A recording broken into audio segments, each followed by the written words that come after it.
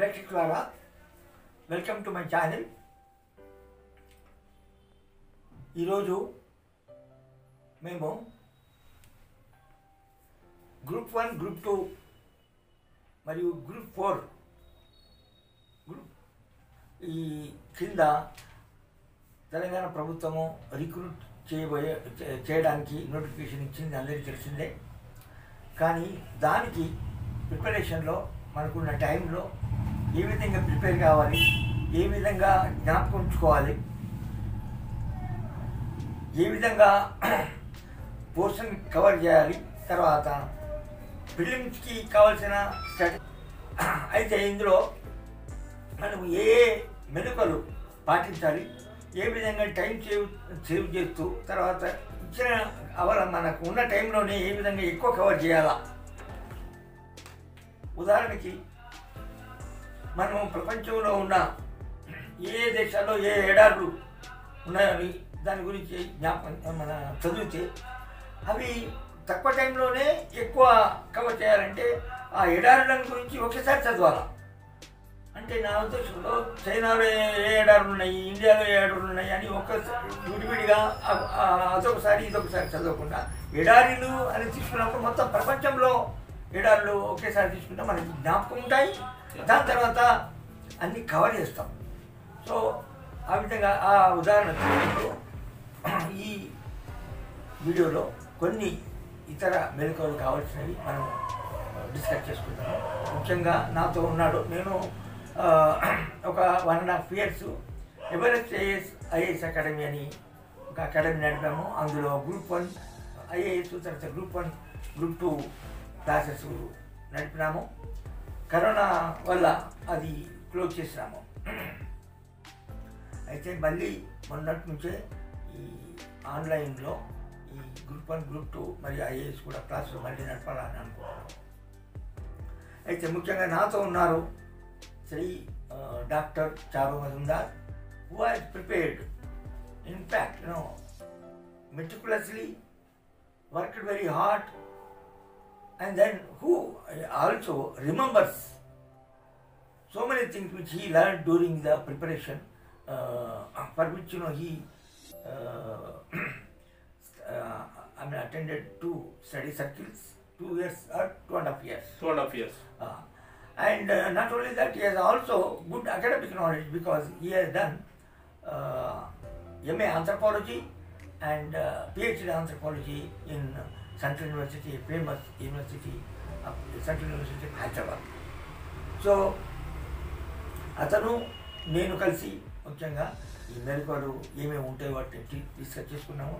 మా ఉద్దేశంలో ఇవి బాగా అందరికీ ఉపయోగపడతాను అనుకుంటున్నాము. So now I think Charu will start this program. Thank you, sir. Yeah. For giving this opportunity to speak on this very valuable and very informative topic on the orientation program for the Telangana State Public Service Commission Group-1.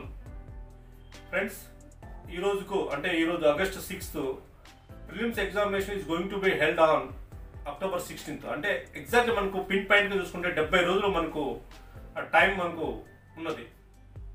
So if you're a serious aspirant are if you're looking for a government job with lucrative career means so much social responsibilities, సమాజ సేవ చేయాలనుకునే వాళ్ళు ఈ Telangana state public service commission exams అనేది చాలా మంచిది. ఎందుకంటే most of the graduates and postgraduates and those who have done their PhDs and MPhils, they are looking for government jobs, especially in the case of youngsters. ఎవరైతే UP union public service commission ఎవరైతే appear అవుతున్నారో, కొంతమంది state public service commission అట్లా prepare అవుతూ ఉంటారు. So మనం last Telangana ఏర్పడ్డ కాడి నుంచి 2014 కాడి నుంచి 2022 అంటే ఆల్మోస్ట్ 8 years తర్వాత ఫర్ ద ఫస్ట్ టైం మనకు ఈ Group-1 నోటిఫికేషన్ అనేది రావడం జరిగింది. దీనిలో ముఖ్యంగా 503 పోస్టులు government it's going to fill ఈ ఇయర్లో, అంటే 2022-2023లో. ఎందుకంటే మనకు నోటిఫికేషన్ వచ్చేసి ఆల్రెడీ 2-3 months అయింది. ఇప్పుడు గవర్నమెంట్ ఈ prelims ఎగ్జామ్స్ని as I said October 16th నాడు కండక్ట్ చేయబోతుంది. సో బిగినర్స్ ఆల్రెడీ కొంతమంది 2014లో Group-2 నోటిఫికేషన్ వచ్చింది. అప్పుడు కొంతమంది Group-2 ఎగ్జామినేషన్ వచ్చింది. దాంట్లో చాలామంది డిప్యూటీ తహసీల్దార్గా, అసిస్టెంట్ కమర్షియల్ టాక్సేషన్ ఆఫీసర్గా, ACTOగా వివిధ హోదాలలో వాళ్ళు కొంతమందికి గవర్నమెంట్ జాబ్స్ వచ్చేసినాయి. బట్ ఎవరైతే కొంత students those are aspiring to become a deputy collector and deputy superintendent of police, తర్వాత commercial taxation officer, municipal commissioner కానీ, లేకపోతే మన RTO రోడ్ ట్రాన్స్పోర్ట్ ఆఫీసర్ కానీ, ఇలాంటి వేరియస్ మనకు చాలా రకాల సర్వీసెస్ ఉన్నాయి.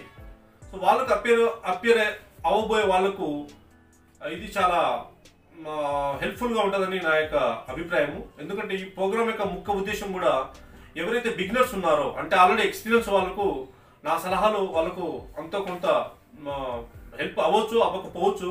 బట్ ఎవరైతే కొత్తగా బిగినర్స్ ఉన్నారో వాళ్ళకి నా సలహాలు కానీ, ప్రొఫెసర్ ఈశ్వరయ్య గారి సలహాలు కానీ, ఎందుకంటే మేము గత 2-3 ఇయర్స్ నుంచి ఎవరెస్ట్ IAS అకాడమీ ద్వారా చాలా మందికి Group-1, Group-2 ఎగ్జామినేషన్ కండక్ట్ చేయడం జరిగింది, కోచింగ్ ఇవ్వడం జరిగింది. ఎస్పెషల్లీ ఆంథ్రోపాలజీ కూడా టీచ్ చేయడము, ఎగ్జామినేషన్ కండక్ట్ చేయడం జరిగింది. But because of this corona pandemic మేము ఇన్స్టిట్యూట్ని క్లోజ్ చేయడం జరిగింది. మళ్ళీ ఇప్పుడు రివైవల్ చేస్తున్నాము, ఆన్లైన్లో రావాలని చెప్పేసి. ఈ తరుణంలో ఈ ప్రోగ్రామ్ని మేము టేకప్ చేస్తున్నాము. సో ఫ్రెండ్స్, స్టార్ట్ చేసే ముందు స్టూడెంట్స్ అందరికీ, బిగినర్స్కి ఎస్పెషల్కి మనకు ఒక డౌట్ ఉంటుంది. ఎందుకంటే మనం గ్రామీణ ప్రాంతాల నుంచి 70-80% students they are coming from the rural areas. Especially గ్రామీణ ప్రాంతాల నుంచి వస్తుంటారు. వాళ్ళకి వాళ్ళ పేరెంట్స్ చాలా డబ్బులు, ఎందుకంటే చాలామంది ప్రైవేట్ స్కూళ్ళలో, ప్రైవేట్ కాలేజీలలో చదివించడం, తర్వాత గవర్నమెంట్ జాబ్ రావడం అనేది ఒక ఎత్తు, చాలా హెర్క్యులెన్ టాస్క్ అది. సో ఈ విధంగా ఎప్పుడైతే నోటిఫికేషన్ వచ్చిందో చాలామంది స్టూడెంట్స్ రకరకాలుగా కోచింగ్ తీసుకోవాలని చెప్పేసి RCEDలో కానీ, తర్వాత కొంతమంది ఇప్పుడు మన లా ఎక్సలెన్స్లో కానీ, తర్వాత మన కృష్ణప్రదీప్లో కానీ, 21st సెంచరీ, తర్వాత AKSలో కానీ, ఇలా రకరకాల కోచింగ్, తర్వాత మనం వివిధ ఇన్స్టిట్యూట్ లక్ష్మయ్యలో కానీ వివిధ ఇన్స్టిట్యూట్లలో కోచింగ్ తీసుకోవడం జరుగుతుంది. అయితే కోచింగ్ తీసుకోవడం ఒక మంచిదే, కోచింగ్, ఎందుకంటే వాళ్ళకి ఏం తెలియదు, బిగినర్స్కి ఏం తెలియదు కాబట్టి కోచింగ్ తీసుకోవడం మంచిది. కానీ ఈ ప్రిపరేషన్ స్ట్రాటజీస్ అనేది మనకు కోకలుగా మనకు యూట్యూబ్లో కానీ, లేకపోతే సోషల్ మీడియాలో కానీ, లేకపోతే మనం న్యూస్ పేపర్లో కానీ చాలా వరకు ఇది లభించే అవకాశాలు ఉన్నాయి, నేను కాదంటలేదు. కానీ నా ఎక్స్పీరియన్స్ గత 10-12 సంవత్సరాల నుంచి ఈ UPSC సివిల్ సర్వీస్ ఫీల్డ్లో ఉన్నాను. అదేవిధంగా ఫర్ ద ఫస్ట్ టైం ఈ Group-1, Group-2 కూడా కోచింగ్ ఇవ్వబోతున్నాం. కాబట్టి నేను చెప్పబోయేది ఏమిటంటే, ఫస్ట్ Group-1 సిలబస్ని క్షుణ్ణంగా చదవండి. అంటే మనకు ఆల్మోస్ట్ 14 పేజీల సిలబస్ ఇచ్చారు. మనకు 14 పేజీల సిలబస్ TSPSC నోటిఫికేషన్ ఇచ్చారు. అంటే ఏంటిది? ఈ సిలబస్ యొక్క ముఖ్య ఉద్దేశం ఏంటంటే, స్కీమ్ ఆఫ్ ద ఎగ్జామినేషన్ ఏ విధంగా ఉంటుంది. యాజ్ ఐ టోల్డ్ యూ, మనకు తెలుసు అది, as we know that preliminary test ఉంటుంది, మెయిన్స్ టెస్ట్ ఉంటుంది.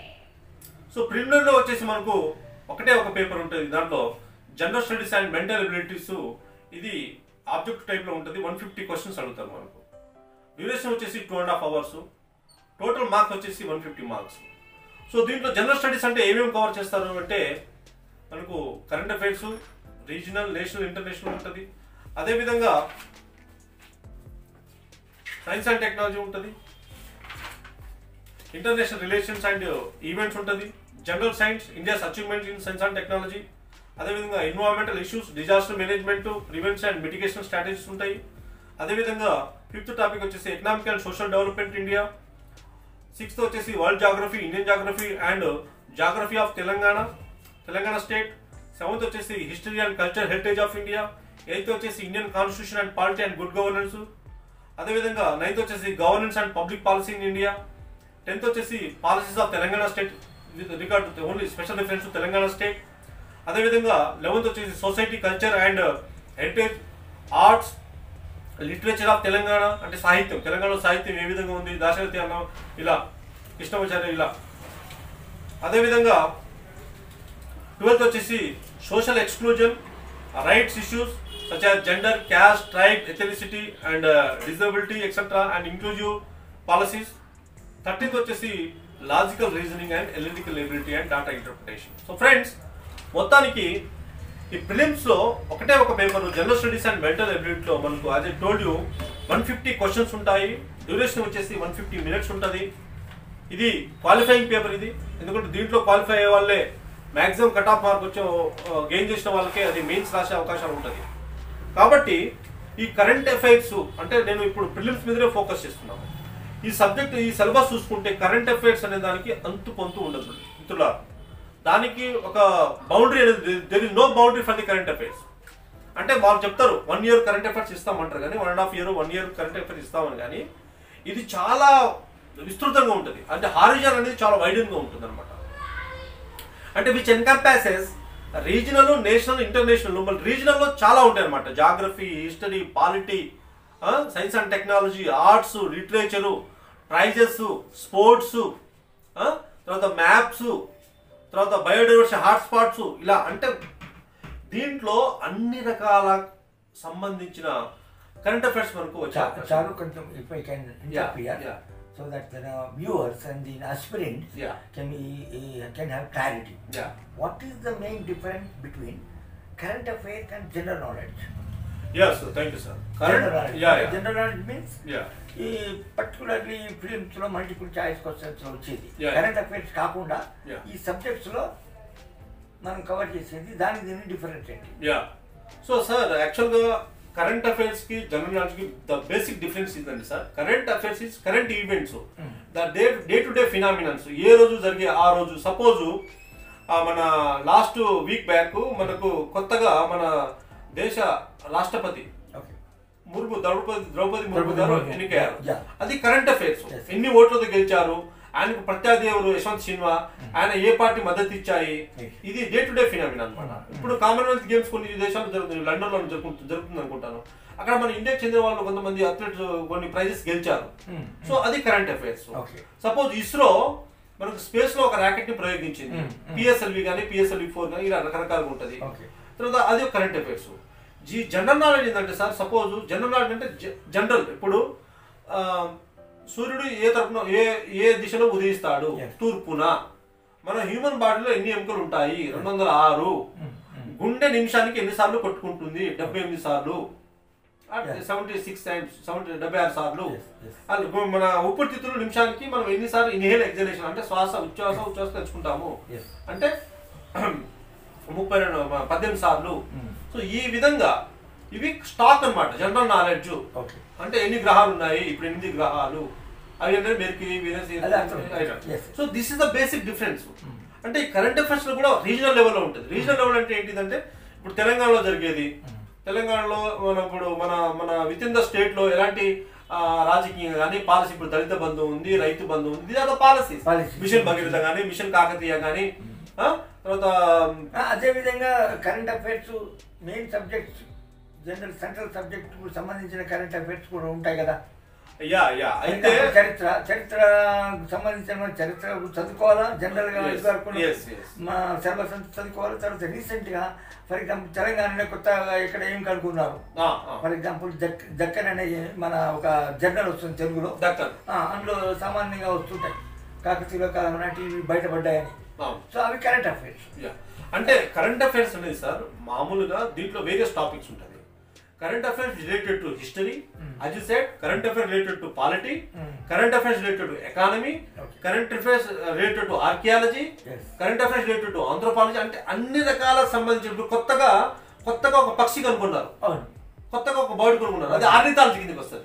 అది current affairs but related to ornithology, పక్షుల శాస్త్రం. సో నేనేమంటున్నా అంటే సపోజ్ ఒక స్టూడెంట్కి టైం తక్కువ ఉంది, ఓకే, టైం తక్కువ ఉన్నప్పుడు ఖచ్చితంగా పలానా సిలబస్ నుంచి అసలు నిజంగా చాలామంది పాపము 10th 11th వరకు అంటే మన గవర్నమెంట్ స్కూల్స్లో కానీ, తర్వాత ఇంగ్లీష్ మీడియం స్కూల్స్లో కానీ, సెంట్రల్ సిలబస్ చదివిన వాళ్ళు కానీ చాలామందికి ఇదివరకే చదివి ఉంటారు.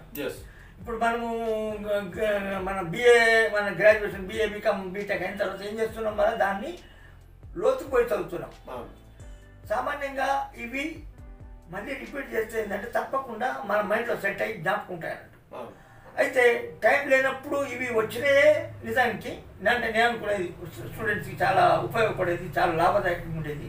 తక్కువ టైం ఉన్నప్పుడు ఇవైతే వచ్చినాయి బాగా గట్టిగా చేసుకోవాలనుకుంటున్నాను. గట్టిగా చేసుకున్నప్పుడు ఏంటంటే తప్పకుండా అలాగే లేదు. ఉదాహరణకి ఒక చరిత్ర అనే సబ్జెక్ట్ ఉంది. చరిత్ర అనే సబ్జెక్ట్లో మిడివల్ హిస్టరీ కానీ తర్వాత యాన్సెంట్ లో తప్పకుండా ఆ సిలబస్ నుంచే వస్తాయి. పోయిన సంవత్సరం అంటే ఇప్పుడు మనకి కొంచెం ఇప్పుడు సబ్జెక్ట్ కొంచెం టఫ్ ఉంది అనుకోండి. ఎందుకంటే ఈ 4-5 సంవత్సరాల నుంచి Group-1 ఎగ్జామ్ వెళ్ళి కాబట్టి అన్ని చదువుకోవాల్సి వస్తుంది. అన్ని టాపిక్స్ అన్ని చదువుకోవాలి. కానీ అన్నీ అయినా కూడా ఏంటంటే కొంత సెట్ సిలబస్ ఉంటే ఆ సెట్ సిలబస్ నుంచే కొంచెం వస్తాయి. తర్వాత దాంట్లోకి వెళ్ళే ఇమ్మీడియట్గా మనం ప్రిలిమ్స్ కోసం మల్టిపుల్ చాయిస్ కూడా సెలెక్ట్ చేసుకోవాల్సి వస్తుంది. కానీ అదే కరెంట్ అఫైర్స్ అయితే ఏమిటంటే దానికి వాస్ట్ అన్నట్టు లెక్కలేదు. ఫర్ ఎగ్జాంపుల్ కొందరు పాపము స్పోర్ట్స్ గురించే అసలు సబ్జెక్టే తెలియదు వాళ్ళకి. కానీ ఎప్పుడప్పుడు ఏమేమి జరిగిందో అనేది కష్టమే. తర్వాత science and technology current affairs గురించి తెలియడం కష్టమే. తర్వాత అనేక సబ్జెక్టులో కరెంట్ అఫైర్స్ మీద పూర్తిగా నమ్మకం పెట్టుకొని టైం అంతా వేస్ట్ చేసిన దానికంటే నేను వద్దట్లేదు. కానీ నీ సబ్జెక్ట్ ఏదైతే ఉందో తప్పకుండా అందులోకెళ్ళే వస్తాయి. ఒక లేటెస్ట్ 5 చాప్టర్స్ ఉంది హిస్టరీ సిలబస్లో. 5 చాప్టర్స్ ఉన్నాయి. అందులో సబ్ టాపిక్స్ మొత్తం కలిపి ఒక 15-10 టాపిక్స్ ఉంటాయి. ఇది మీరు చదువుకుంటే తప్పకుండా అందులోకెళ్ళే వస్తుంది.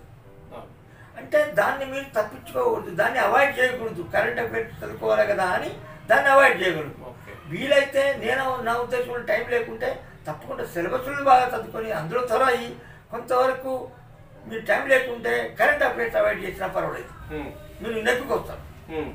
కానీ మెయిన్ సిలబస్ ఏదైతుందో దానిలో త్వరగా ప్రిపేర్ కావాలి. మీరు ఇది 10th క్లాస్ వరకు చదువుకున్నది, తర్వాత బిఏలు అంటే బీటెక్ బీకామ్ వాళ్ళు కొంచెం బాగా దురదృష్టి వాళ్ళది ఏంటంటే సో ముఖ్యంగా నేను చెప్పేది ఏంటంటే కరెంట్ అఫైర్స్కును మెయిన్ సబ్జెక్ట్స్కి జనరల్ నాలెడ్జ్కి ఆ డిఫరెన్స్ మీరు చూడవలసి ఉంటుంది. ఒక విధంగా ఒక సందర్భంలో టైం తక్కువ ఉన్నప్పుడు అసలు మీరు కరెంట్ అఫైర్స్ తప్పకుండా మనకు కొన్ని వేళకు మనం న్యూస్ పేపర్ చదువుతుంటాం, వింటుంటాం కూడా తప్పకుండా కొన్ని జ్ఞాపకం ఉంటాయి. కానీ టైం లేనప్పుడు మాత్రము తప్పకుండా ఈ మెయిన్ సబ్జెక్ట్ మాత్రం చదవగా ఉండాలి. ఇంకొకటి ఇంపార్టెంట్ విషయం ఏంటంటే ఈ మెయిన్ సబ్జెక్ట్ని చదివినప్పుడు అందరూ పాటించవలసిన మెలకువ ఏంటంటే టైము ఒకదాన్ని చదివినప్పుడు తప్పకుండా దాంట్లో ఉన్న విషయాన్ని గట్టిగా అర్థమయ్యేటట్టు చదవాలా. తర్వాత అందులో పర్టికులర్గా ప్రిలిమ్స్ దృష్ట్యా అందులో వచ్చే ప్రిలిమ్స్ క్వశ్చన్స్ ఏంటో థరో అయిన తర్వాత ఇంకొక చాప్టర్ పోవాలి. సామాన్యంగా చాలామంది ఏం చేస్తారంటే మనం ఒక రౌండ్ కొట్టాలి కదా, ఒకసారి మొత్తం సిలబస్ అంతా చదువుతామని అంటారు. కానీ అది ఆ స్ట్రాటజీ మంచిది కాదు. మనం 2-3 చాప్టర్లు చదివినా కూడా ఆ 2-3 చాప్టర్లో తప్పకుండా కొన్ని క్వశ్చన్స్ వస్తాయి. ఆ క్వశ్చన్ తప్పకుండా మల్టిపుల్ చాయిస్ క్వశ్చన్స్ అది చేయొచ్చు. సో దానివల్ల నిజానికి మనం ఎంత చదివినా తక్కువ చదివినా కూడా తప్పకుండా కొన్ని క్వశ్చన్స్ రావడానికి అవకాశం ఉంటుంది. సో జ్ఞాపకం చేసుకోవాలా. తర్వాత మల్టిపుల్ చాయిస్ క్వశ్చన్స్ ప్రాక్టీస్ చేయాలా, విధంగా మార్క్ టెస్ట్లు కండక్ట్ చేయాలా. తర్వాత మళ్ళా ఇంకో చాప్టర్స్ పోవాలా. సో ఆ విధంగా మనకి టైం ఉన్న టైంలో మనం ఇంకోటి మనకి జ్ఞాపకం ఈ మెయిన్స్కి ప్రిలిమ్స్కి ముఖ్యంగా డిఫరెన్స్ ఏంటంటే మనం చర్చించలే ఆ విషయము మన కరెంట్ అఫైర్స్ సబ్జెక్టు గురించి మాట్లాడము. దాని మీద కొంచెం క్లారిటీ వచ్చింది అనుకుంటాను. కానీ మెయిన్స్కున్న ప్రిలిమ్స్కి మనం ఏ విధంగా డిఫరెన్స్ చేయాలా, మెయిన్స్కి ఎట్లా ప్రిపేర్ కావాలా, ప్రిలిమ్స్కి ఎట్లా ప్రిపేర్ కావాలా, మెయిన్స్కి ఎట్లా ప్రిపేర్ కావాలా. ప్రిలిమ్స్ ప్రిపేర్గా అయినప్పుడు ఫస్ట్ అందరికీ తెలుసు ప్రిలిమ్స్ ఫస్ట్ వస్తుంది. ప్రిలిమ్స్ ప్రిపేర్ అయినప్పుడు మెయిన్స్ చదివినా కూడా ఫోకస్ తర్వాత మన యొక్క శ్రద్ధ ప్రిలిమ్స్ మీదనే ఉండాలి. అంటే మీరు చెప్పేది పీసీఎం అంటే ప్రిలిమ్స్ కమ్ మెయిన్స్ అప్రోచ్ అంటారు. Prelims come mains approach. Prelims చదివినప్పుడు ప్రిలిమ్స్ పాయింట్ ఆఫ్ వ్యూలో చదవాలా. వీలైతే మనకు బోర్ కొడుతుంటే చదువుతున్నాం కాబట్టి బోర్ కొడితే అసలు ప్రిలిమ్స్ మీద ఒక మార్క్ టెస్ట్ రాయాలా. మీ అమ్మాయో అబ్బాయో ఎవరో సన్నో లేకపోతే ఫ్రెండ్ అవుతాను టెస్ట్ కండక్ట్ చేయమని చెప్పాలా. ఆ టెస్ట్ దానికి సంబంధించి చాప్టర్ మీద కొన్ని క్వశ్చన్స్ అడగమని చెప్పాలా. దానికి అసలు చదువు రాని వాళ్ళు కూడా క్వశ్చన్స్ అడగవచ్చు, అది వేరు. సో ప్రిలిమ్స్ ప్రిపేర్ అయినప్పుడు మెయిన్స్ని కొంచెం మర్చిపోవాలి. అంటే మెయిన్స్ అంటే ఇది రన్నింగ్ మ్యాటర్. ఒకదాన్ని మన అశోకుడు అందరి చేత ఎందుకు చాలామంది స్టాడియంతో పొగడబడ్డాడు అని ఒక క్వశ్చన్ వస్తుంది. దానికి తప్పకుండా మ్యాటర్ రాయాల్సి ఉంటుంది. సో ప్రిలిమ్స్ ఏంటంటే టు ద పాయింట్. ఈ అశోకుని తండ్రి పేరు ఏందని ఎట్లా వస్తుంది అన్నట్టు. అవి దానికి చాలా ఉంటాయి క్వశ్చన్. సో ప్రిలిమ్స్ అన్నట్టు ప్రిలిమ్స్ మీదనే ఫోకస్ చేయాలి. మెయిన్స్ ఫోకస్ చేయకూడదు. మనకి మన మెయిన్స్ ఎగ్జామ్ అని వచ్చినప్పుడు మెయిన్స్ ఫోకస్ చేయాలి. ఈ డిఫరెన్స్ మీరు ఎప్పటికీ కనుక్కొని ఉండాలి. ఏది మెయిన్స్కి ప్రిలిమ్స్కి అదేనండి. అయితే మీరు చెప్పేది ఏంటంటే ప్రిలిమ్స్గా మెయిన్స్ అప్రోచ్ ఉండాలి కానీ బట్ ఇప్పుడు 70 రోజులు ఉన్నాయి కాబట్టి ఎక్కువగా ప్రిలిమ్స్ మీద దృష్టి పెట్టాలనుకుంటున్నారా? ఎస్ ప్రిలిమ్స్ ముందు ప్రిపేర్ అయినప్పుడు మన ప్రిలిమ్స్ పాస్ కావాలి కదా. అవును, ప్రిలిమ్స్ పాస్ అయితే మెయిన్స్ పోతాం కదా. కాబట్టి ప్రిలిమ్స్ తప్పకుండా మనం అనుకున్న దానికంటే ఎక్కువ మనం 95% ఏం చేయాలి, ఏమ్స్ అండ్ లక్ష్యం పెట్టుకోవాలా. కనీసం మన కట్ ఆఫ్ పాయింట్కి తర్వాత ఎగ్జామ్లో వేరే వాళ్ళకంటే మనం సెలెక్ట్ కావడానికి అవకాశం ఉంటుంది. అంటే ప్రొఫెసర్ గారు ఈశ్వరయ్య గారు సార్ ఏం చెప్తున్నారంటే ఇప్పుడు మనకు Group-1కి 3,80,000 పైసీలకు దరఖాస్తులు వచ్చినాయి. మనకున్న పోస్టులు ఏమో 503. అంటే ఒక్కొక్క పోస్టుకి మెయిన్స్కి పోవాలంటే 50 మంది. అంటే 5 అంటే 25,000 మంది, 25,150 మంది మనము Telangana state public service commission Group-1 యొక్క మెయిన్స్ రాసే అవకాశాలు ఉన్నాయి సార్. అంటే మీరు చెప్పేది ఏదంటే ఫస్ట్ ప్రిలిమ్స్కి అయితేనే కదా మీరు మెయిన్స్కి పోయేది. కాబట్టి first we need to emphasize, we need to focus more on the prelims rather than the mains అనేది మీరు చెప్తున్నారు. దృష్టిలో ఉంచుకోవాలంటే మల్టిపుల్ చాయిస్ క్వశ్చన్స్. ఓకే, వీలైతే మన ఒకటి కాదు 2 పుస్తకాలు ఉంటాయి ఈ మన టెస్ట్లకు సంబంధించినవి, ప్రీవియస్ పేపర్స్. సో ప్రిలిమ్స్ దృష్టిలో చదవాలంటే తప్పకుండా మెయిన్స్ని కొంచెం వివరాలకి జనరల్గా పోకూడదు. సో మల్టిపుల్ చాయిస్ క్వశ్చన్స్ ఏదో ప్రీవియస్ పేపర్స్ తీసుకోవాలా, దాన్ని టెస్ట్ రాయాలా. వీలైతే ఒక మన ఈ క్లాసులు అటెండ్ చేసేవాళ్ళు, కోచింగ్లు అటెండ్ చేసేవాళ్ళు, వీలైతే ఒక కోచింగ్ రిలాక్స్ చదివేవాళ్ళు, నిజానికి ఎవరైనా వేరే వాళ్ళు టెస్ట్ సిరీస్ కండక్ట్ చేస్తుంటే మాక్ టెస్ట్లో మన టెస్ట్ సిరీస్లో ఆ 2 టెస్టులు కూడా రాయొచ్చు. But because you have to be sure of getting through the prelims. Good good. So friends, మనము కరెంట్ అఫైర్స్ గురించి మాట్లాడుకుంటున్నాము. కరెంట్ అఫైర్స్లో ముఖ్యంగా రీజనల్, నేషనల్, ఇంటర్నేషనల్ విధంగా ఉంటుంది.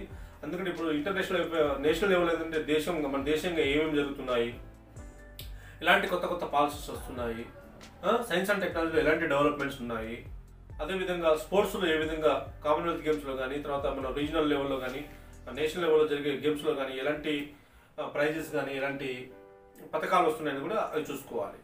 అదేవిధంగా ఇంటర్నేషనల్ లెవెల్లో చూసుకుంటే ఇప్పుడు రష్యాకు ఉక్రెయిన్కి యుద్ధం జరుగుతుంది. అదేవిధంగా బ్రిటన్లో ఎలక్షన్ జరుగుతున్నాయి. బోరిస్ జాన్సన్ తన పదవికి రాజీనామా చేశారు.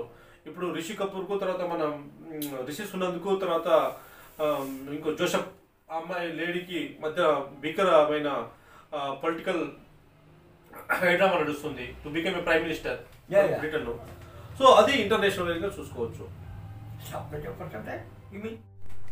So friends, international current affairs సంబంధించింది ఇప్పుడు యాజ్ వి డిస్కస్డ్ ఉక్రెయిన్కు రష్యాకు మధ్య యుద్ధం జరుగుతుంది. దాని యొక్క రామిఫికేషన్ వరల్డ్ వైడ్గా ఎట్లా ఉండదని కూడా చూసుకోవాలి.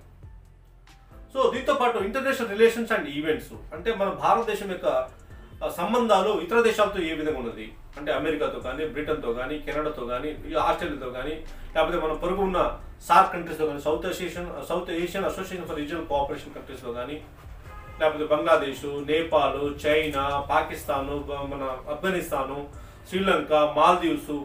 సో ఈ దేశాలతో మన యొక్క భారతదేశం యొక్క రిలేషన్షిప్ ఏ విధంగా ఉంది. అదే ద సేమ్ టైం ఈ G20 కంట్రీస్ అంటే ఏంటి, G4 కంట్రీస్ అంటే ఏంటిది, సార్క్ ఏషియన్ కంట్రీస్ ఎలా ఉన్నాయి, ఇవి కూడా మనము ఎక్కువ చూసుకోవాలి. తర్వాత అదే విధంగా ఈవెంట్స్ ఏమేమి జరుగుతున్నాయి, సమ్మిట్స్, సార్క్ సమ్మిట్ ఎక్కడ జరుగుతుంది, ఏషియన్ సమ్మిట్ ఎక్కడ జరుగుతుంది, G4 సమ్మిట్స్ ఎక్కడ జరుగుతున్నాయి, క్లైమేట్ సమ్మిట్స్ ఎక్కడ జరుగుతున్నాయి, సైన్స్ అండ్ టెక్నాలజీ సంబంధించిన ఫుడ్ అండ్ అగ్రికల్చర్ సంబంధించింది, టెక్నాలజీ సంబంధించింది, ప్రతి ఒక్కటి వరల్డ్ ఎకనామిక్ ఫోరం ఎక్కడ జరుగుతుంది, ఇవన్నీ మనము క్షుణ్ణంగా పేపర్ల ద్వారా కానీ లేకపోతే టెక్స్ట్ బుక్ల ద్వారా కానీ లేకపోతే మ్యాగజైన్స్ ద్వారా కానీ తెలుసుకోవాల్సిన అవసరం చాలా ఉంది.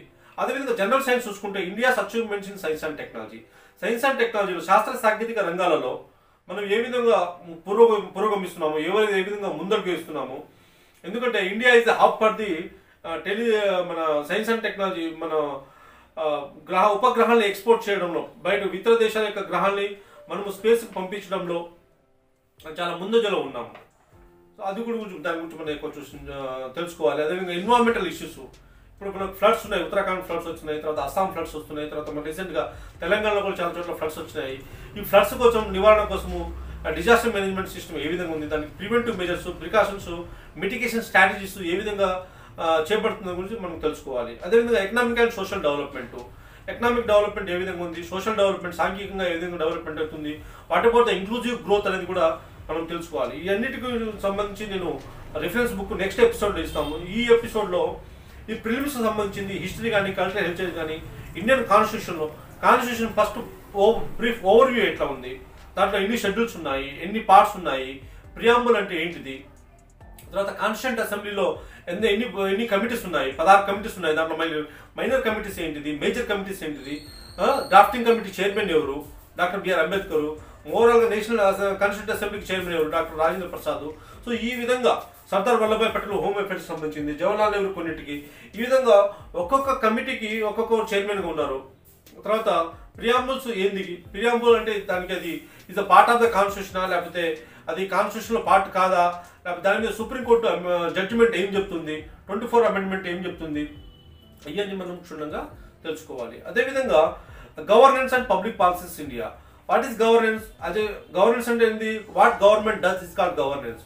మళ్ళీ గవర్నెన్స్ లో మళ్ళీ గుడ్ గవర్నెన్స్ అంటే ఏంటిది అంటే దీనికి కొన్ని ఎలిమెంట్స్ ఉంటాయి, ట్రాన్స్పరెన్సీ, అకౌంటబిలిటీ, రెస్పాన్సిబిలిటీ, ఇవన్నీ ఎలిమెంట్స్ దాన్ని గుడ్ గవర్నెన్స్ అంటారు. అదేవిధంగా పబ్లిక్ పాలసీస్, ఎలాంటి సెంట్రల్ గవర్నమెంట్ ఎలాంటి పాలసీస్ తీసుకొస్తుంది, ఎలాంటి పాలసీస్ ఇంప్లిమెంట్ చేస్తుంది for the development of social, economic, అదే విధంగా. తర్వాత policies of Telangana state, Telangana స్టేట్కి సంబంధించింది ఎలాంటి policies government of Telangana carry forward చేస్తుంది, తీసుకొచ్చిస్తుంది. నేను చెప్పాను కదా ఇందాక, మిషన్ భగీరథ, మిషన్ కాకతీయ, తర్వాత మన కళ్యాణ లక్ష్మి, తర్వాత షాదీ ముబారక్, ఇలాంటి కొన్ని innovative schemes government of Telangana తీసుకొస్తుంది. దాని గురించి కూడా మనం ఇంకా వేరియస్ పాలసీస్ ఉన్నాయి, అవి కూడా వికలాంగుల గురించి కానీ, తర్వాత వీడియో గురించి కానీ, తర్వాత మనము హాస్టల్ డెవలప్మెంట్ గురించి కానీ, ఎడ్యుకేషన్ డెవలప్మెంట్ గురించి ఎలాంటి పాలసీస్ తీసుకొస్తుంది. ఓవరాల్గా మనము తెలంగాణ ఎకనామిక్ సర్వేని మనము చదవాలి. అదేవిధంగా society, culture, heritage, arts and literature of Telangana, దీనికి సంబంధించిన కూడా కొన్ని బుక్స్ ఉన్నాయి, అవి కూడా మీరు రిఫర్ చేయాలి. వాట్ ఈస్ సొసైటీ అంటే ఏంటి, what is culture, culture is a complex holes which include knowledge, belief, art, morals acquired by a man as a member of society. E.B. Taylor, one of the famous anthropologists, చెప్పాడు. He is the father of anthropologist. So అదేవిధంగా heritage అంటే ఏంటిది, మనము వారసత్వ కట్టడాలు అంటాం, మనము ఎర్రకోట కానీ, రెడ్ ఫోర్ట్ కానీ, తర్వాత మనం గోల్కొండ ఫోర్ట్ కానీ, చార్మినార్ కానీ, తర్వాత సాలార్జంగ్ మ్యూజియం, ఇవన్నీ మనకు వారసత్వంగా వచ్చినవి చాలా ఉన్నాయి అనమాట, హెరిటేజ్ సైట్స్. తర్వాత ఆర్ట్స్, ఎలాంటి ఆర్ట్స్ ఉన్నాయి, ఖజురాహో ఆర్ట్స్ అని, తర్వాత అజంతా అని, ఎల్లోరా అని, ఇలా చాలా ఆర్ట్స్ ఉన్నాయి. లిటరేచర్ ఆఫ్ తెలంగాణ, ఎలాంటి లిటరేచర్ ఉంది అవి కూడా తెలుసుకోవాలి. తర్వాత సోషల్ ఎక్స్క్లూజన్, సోషల్ ఇంక్లూజన్ అంటే ఏంటి, సోషల్ ఎక్స్క్లూజన్ అంటే ఏంటి, దీంట్లో మన రైట్స్ ఇష్యూస్ జెండర్కి సంబంధించి ఏ విధంగా ఉన్నాయి, తర్వాత క్యాస్ట్ అంటే ఏంటిది, ట్రైబ్ అంటే ఏంటిది, డిజబిలిటీ ఎక్సెట్రా, ఇవి కూడా కొంచెం మనం క్షుణ్ణంగా చదువుకోవాల్సిన అవసరం ఉంది. తర్వాత 13th logical, reasoning and analytical ability, దీంట్లో డేటా ఇంటర్ప్రిటేషన్. సో ఓవరాల్గా ఏంటంటే ఫ్రెండ్స్, మీరు సబ్జెక్ట్ని స్కాన్ చేయాలి, సిలబస్ని స్కాన్ చేయాలి. సిలబస్ని స్కాన్ చేసిన తర్వాత ఏదైతే 13 పాయింట్స్ ఉన్నాయో వాటికి సంబంధించింది, కరెంట్ అఫైర్స్ సంబంధించి మనం న్యూస్ పేపర్ ఎక్కువగా చదువుతుంటాము. అదేవిధంగా ఇంటర్నేషనల్ అఫైర్స్, ఇంటర్నేషనల్ ఈవెంట్స్ కూడా న్యూస్ పేపర్ రిఫర్ చేస్తుంటాము. అదేవిధంగా జనరల్ సైన్స్ సంబంధించి కొన్ని ఫండమెంటల్ బుక్స్ ఉన్నాయి, అవి రిఫర్ చేయాలి. అట్ ద సేమ్ టైం దాంతోపాటు కొన్ని సైన్స్ అండ్ టెక్నాలజీ మ్యాగజైన్స్ ఉన్నాయి, విజార్డ్ కానీ, సివిల్ సర్వీస్ క్రానికల్స్ కానీ, లేకపోతే సివిల్ సర్వీస్ సక్సెస్ రివ్యూ కానీ, ఇలాంటి మ్యాగజైన్స్ చదవడం వల్ల మనకు ఈ సైన్స్ అండ్ టెక్నాలజీ కానీ చూసుకోవచ్చు. అదేవిధంగా ఆర్సీ రెడ్డి మెటీరియల్ కూడా కొన్ని అవైలబుల్గా ఉన్నాయి, అవి కూడా చదవండి. మార్కెట్లో దొరికే పుస్తకాలు కొన్ని చదవచ్చు, కానీ దాంట్లో క్రెడిబిలిటీ ఏ విధంగా ఉంది, ఆ ఆథర్స్ వాళ్ళకు వెల్ క్వాలిఫైడా కాదా అనేది కూడా మీరు చూసుకోవాలి. ఏది పడితే అది చదవకూడదు. ఎందుకంటే చాలా మందికి న్యూ ఆస్పిరెంట్స్కి ముఖ్యంగా when I was new aspirant చాలా మంది నిద్రపోకుండా చదువుతుంటారు. అంటే లైక్ ప్లానింగ్ సరిగ్గా చేసుకోరు అనమాట. నైట్ మొత్తం జాగారం చేస్తుంటారు, నైట్ అవుట్ చేస్తుంటారు, డే మళ్ళీ పడుకుంటూ ఉంటారు. ఇలాంటి కాకుండా అలాంటి వాళ్ళకి చాలా మందికి ఇన్సోమ్నియా అంటే నిద్ర రాకపోవడం అనేది జబ్బు కూడా, నిద్ర లేమితో బాధపడుతుంటారు వాళ్ళు. ఎందుకంటే 2 to 3 days నిద్ర కంటిన్యూస్గా నిద్ర రాదు.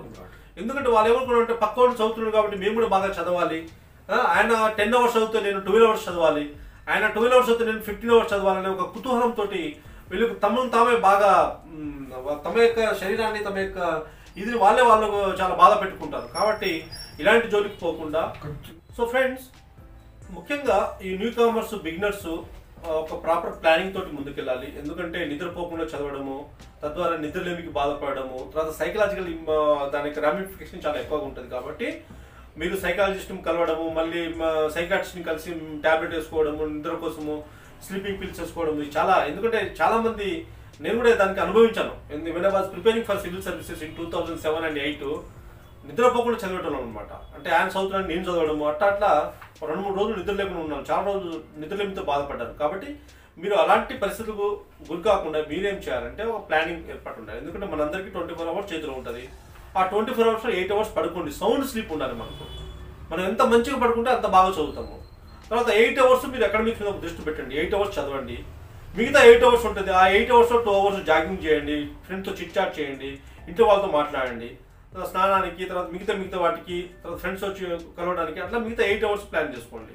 అంటే 3 8 24 hours ఈ విధంగా ప్లాన్ చేసుకోవాలి. ఎందుకంటే చాలా మంది ఒక 8-10 hours చదవాలి, 12 hours చదవాలని చెప్పి ఒక పుస్తకాల పురుగులా కాకుండా చదువును కూడా ఎంజాయ్ చేసుకుంటూ చదవాలి. అప్పుడప్పుడు సినిమాకి పోవాలి, అప్పుడప్పుడు కవితలు వినాలి, అప్పుడప్పుడు కాన్ఫరెన్స్కి అటెండ్ కావాలి, సమాజంలో ఏం జరుగుతుంది ప్రతి ఒక్కరు చిన్నగా చదవాలి, అబ్జర్వ్ చేయాలి.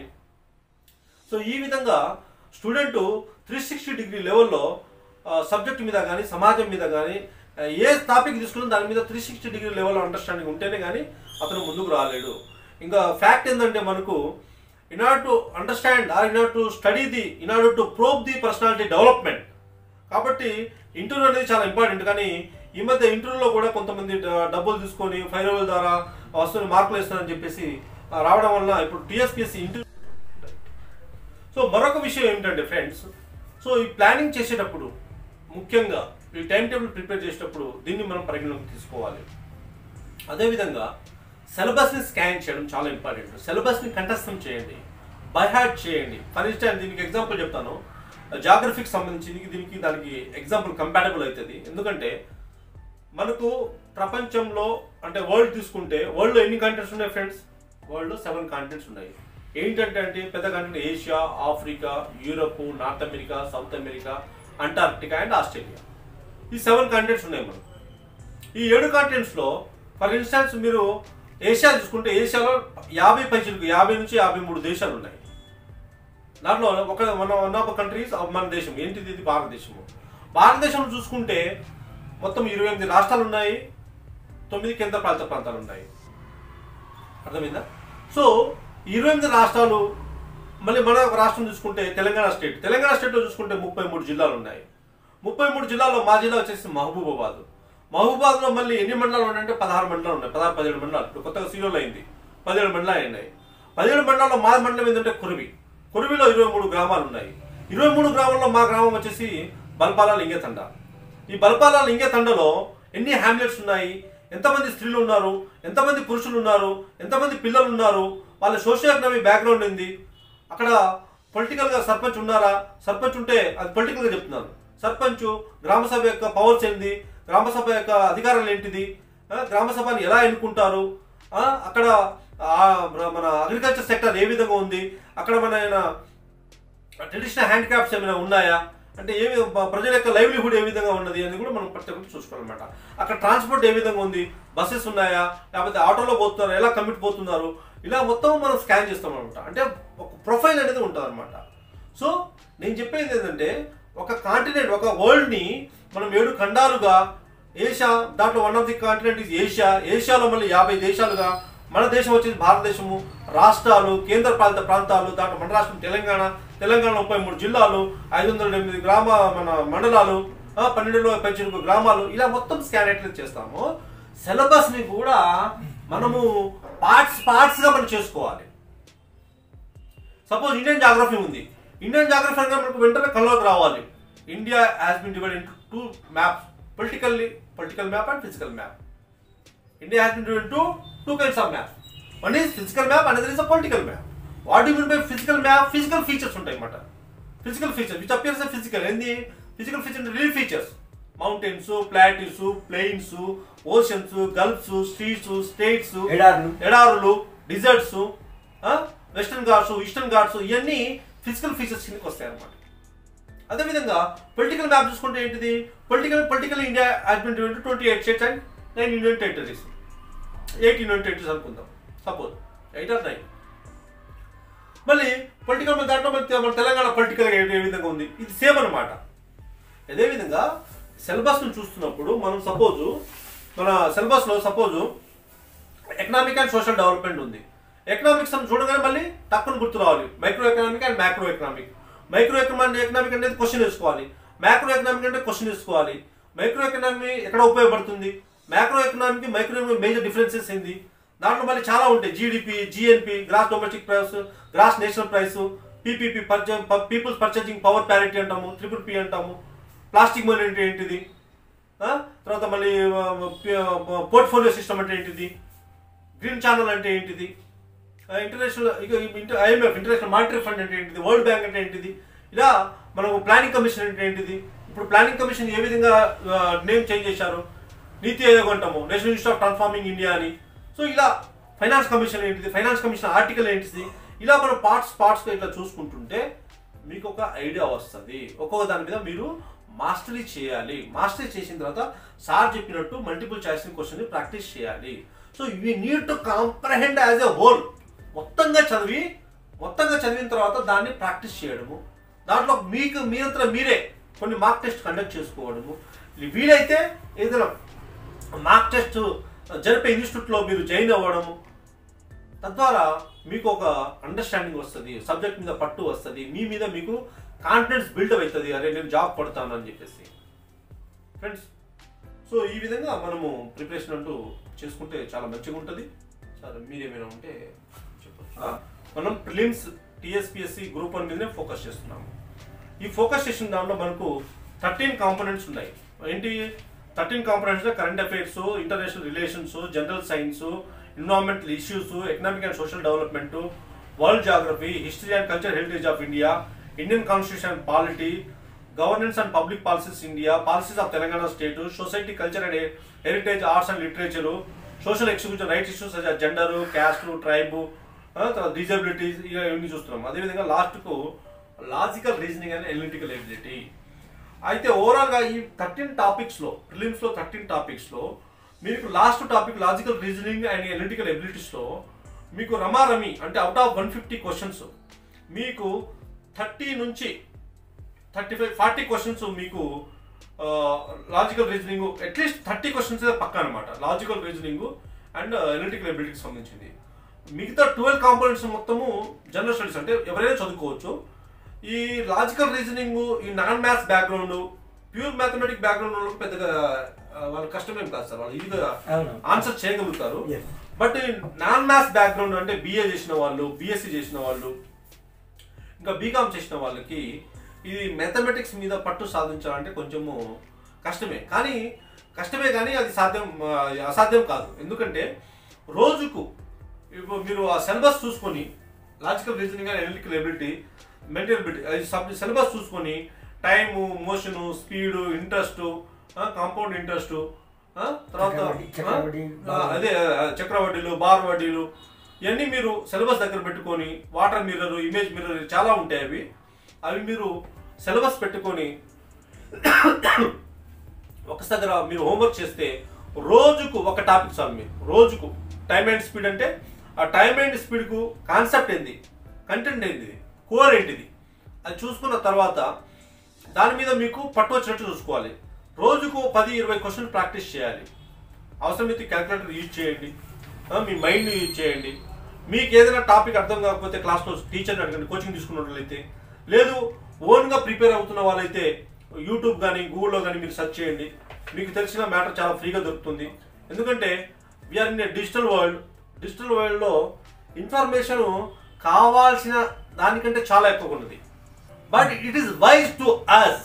ఇది మనము ఏ టాపిక్ నిజంగా చూస్ చేసుకోవాలి, ఏ టాపిక్ ఎంతవరకు అవసరము, ఈ టాపిక్ నిజమా కాదా, ఈ చెప్పే ఫ్యాకల్టీ ఆయనకు అంటే వర్తినా కాదా, సబ్జెక్ట్ కరెక్ట్ చెప్తున్నారా లేదా. ఎందుకంటే ఫేక్ వీడియోస్, ఫేక్ ఇన్ఫర్మేషన్ కూడా చాలా ఉన్నది. కాబట్టి technology has own advantages and disadvantages.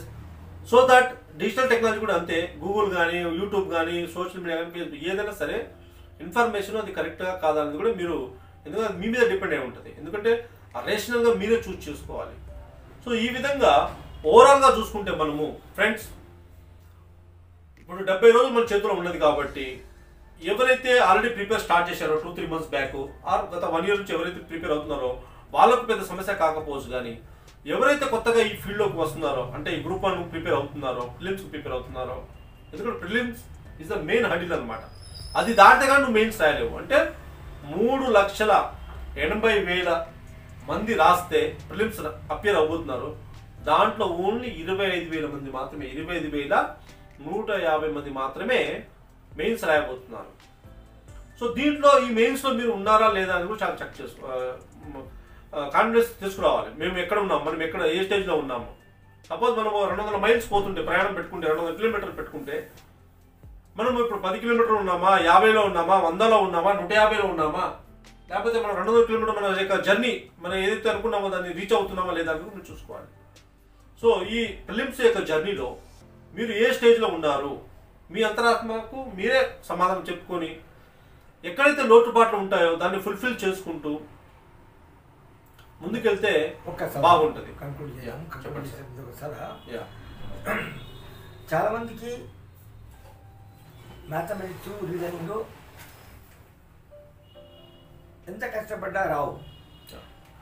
అయితే కొందరు మనీ సేవ్ చేయడానికో దానికో ఏం చేస్తారంటే దాన్ని మనం వదిలిపెడతాం. తక్కిన కోర్సులు చదువుకుంటే అందుకనే మనకి మార్కులు వస్తాయి, సరిపోయిన మార్కులు వస్తాయి, మనము ప్రిలిమ్స్ కొట్టేయచ్చు, సెలక్షన్ కావచ్చు అని అనుకుంటారు. నా ఉద్దేశంలో ఏదో అటువంటి పరిస్థితి ఉన్నప్పుడు వేరే పేపర్లో కోచింగ్ పోకున్నా కూడా, డబ్బులు లేవు కానీ ఏ కారణం వల్ల కోచింగ్ పోకున్నా, నా ఉద్దేశంలో కోచింగ్ పోవడము ఈ మ్యాథమెటిక్స్, రీజనింగ్, తర్వాత డాటా ఇంటర్ప్రిటేషన్, దీనికి తప్పకుండా డాటా సఫిషియన్సీ అంటారు. అంటే బార్ డయాగ్రాము, బార్ డయాగ్రామ్స్, దీనికి మాత్రము అటువంటి పరిస్థితి, అటువంటి వాళ్ళకి మాత్రం కోచింగ్ పోవాలా.